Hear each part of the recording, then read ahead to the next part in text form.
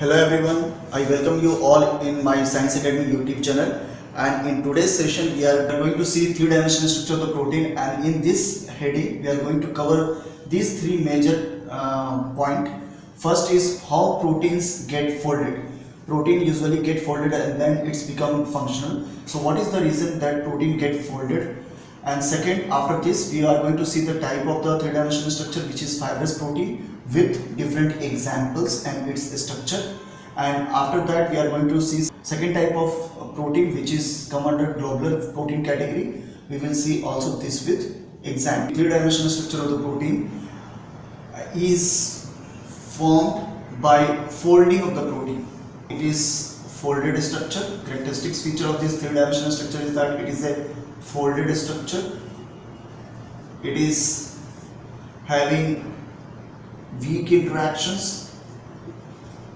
This weak interaction is also known as non-covalent bond, which requires 8 to 12 kilojoule per mole for breakage.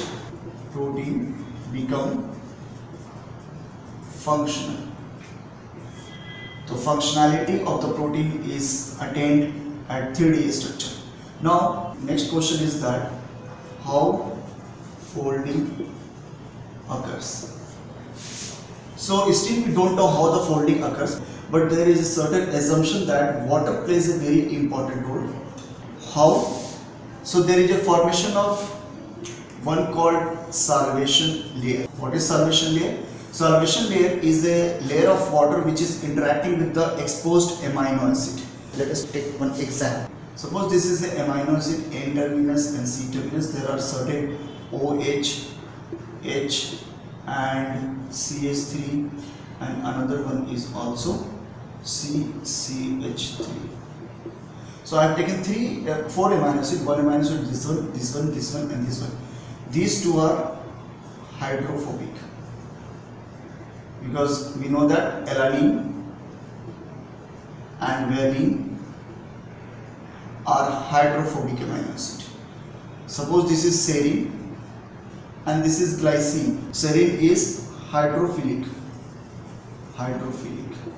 Now, since these are exposed, it will interact with the water. Water is interacting forcefully with H molecule and OH, H and OH of water molecule. This is called solvation, which is unfavorable interaction. Water does not want to interact with these foreign molecules, but it is interacting forcefully because it is present in the cytoplasm. Now, water will make this molecule to go away from the water surface. In doing so, they will attain the three-dimensional structure. Water will force that this hydrophobic interaction, this hydrophobic molecule and this hydrophobic molecule can interact themselves. They can interact with themselves. This OH and this H can interact among themselves, not with the water molecule. So in this case, this will attain a folded like structure, where CH3, CH3 and another C terminal CH3 can interact. This interaction is a hydrophobic interactions. In the similar fashion, the OH present over here and H over here can interact. So water is no longer present here, they are interacting with themselves, and water will break their interaction with this molecule. This process is called desolvation. So desolvation leads to folding of protein. So in folding of the protein, weak interactions plays an important role. Apart from that, there is another disulfide linkage. Covalent bond is playing very important role, which I have not mentioned over here. Suppose here it is one cysteine is there. Cysteine is having side chain SH, and another cysteine is present over here. So this cysteine SH group and SH group can interact with themselves. So suppose this is in one SH, this is another SH. This SH can interact among themselves and form disulfide linkage, which is called cysteine. So two cysteine cysteine molecule can form one cysteine, and cysteine molecule is become hydrophobic. You have to remember, hydrophobic, because hydrogen has released out, but cysteine, you must be remembering that it is a hydrophilic or polar. This is non-polar. So functional protein, folded protein is of two type. Now protein is folded, so it is two type. One is simple folding, it is called fibrous structure, and another is a very complex folding, it is called globular protein. So three-dimensional structure of the protein are two types: fibrous structure of fibrous protein and globular protein. Let us talk about simple one. Fibrous protein are very simple in nature because they are mostly in the linear form. They arrange themselves in a linear form, and each linear form structure is 3D structure. So these 3D structure are interacting with themselves to form a complex thick structure. This thick structure these are rich in hydrophobic amino acid like valine, alanine, glycine, so that they can strongly attach themselves, and water molecule cannot go inside. If water molecule is interacting, they cannot pass. So that's why it is safeguard. It is safeguarding. It is a heat. It is water resistant, and because of that, these are present on. It will provide support, strength, external surface. So example of fibrous protein are alpha keratin, which present on skin, collagen, or it is also present on the hair, horn, hoof, feather. Third example is silk fibroin. Let us take one example. Keratin. Keratin provides strength. It is an intermediate filament. This forms when two alpha helical structure super twisted with each other, super twisting, and this super twisting provides a strength. Now this super twisting structure combined with another super twisting structure to form protofilament. So four molecule of this super twisting structure will combine one protofilament. Four protofilament form one protofiber, and which is a part of hair. Second example, collagen is basically three structure. Starting is three.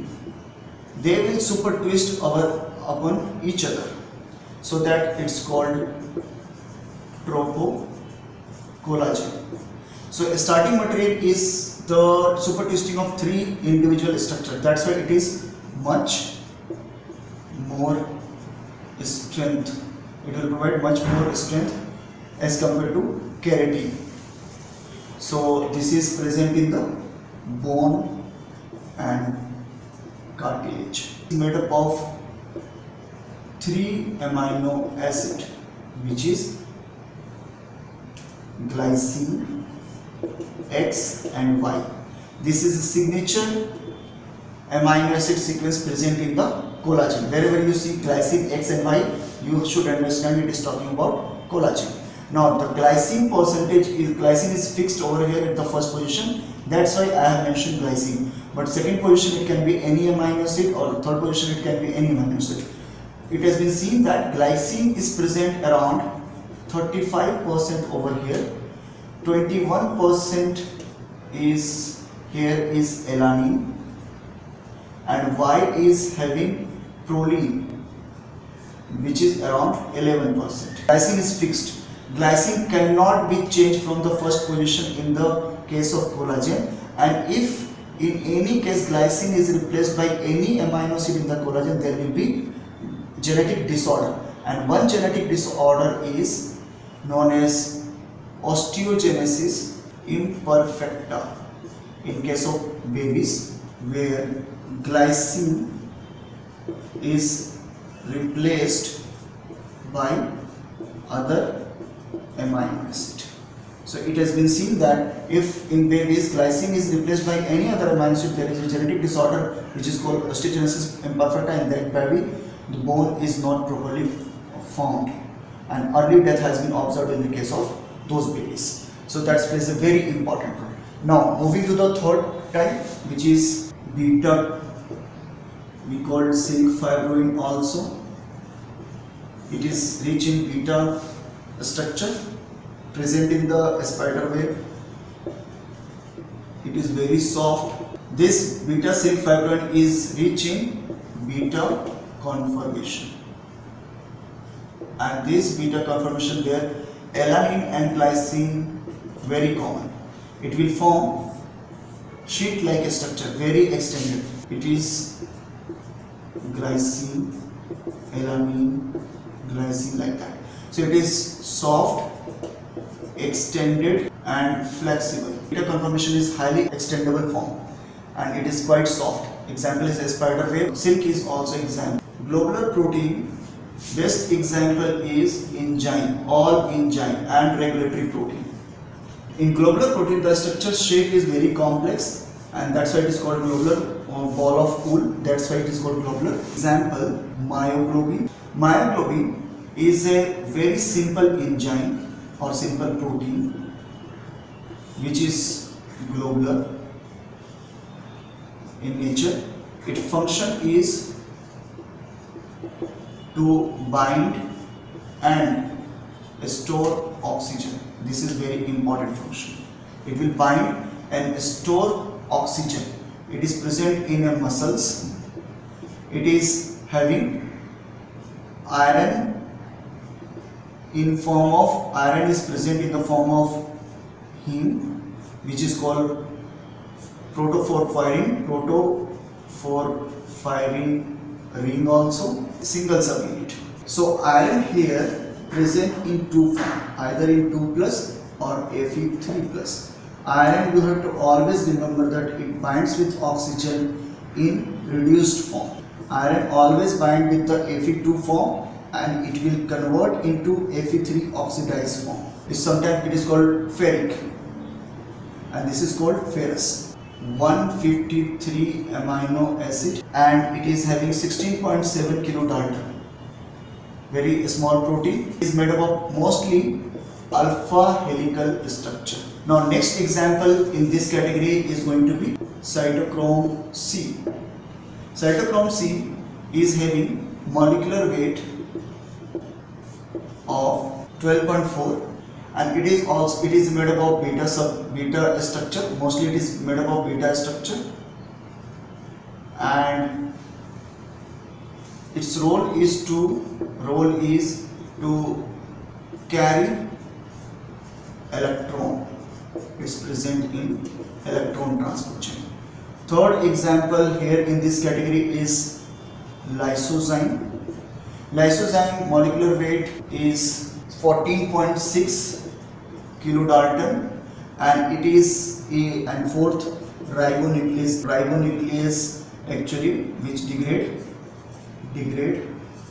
RNA. These are the 4 examples you have to study about the globular protein. Please do share this video with your friends and subscribe my channel, which is Science Academy YouTube channel, and also please like and comment in the comment section. Thanks for watching.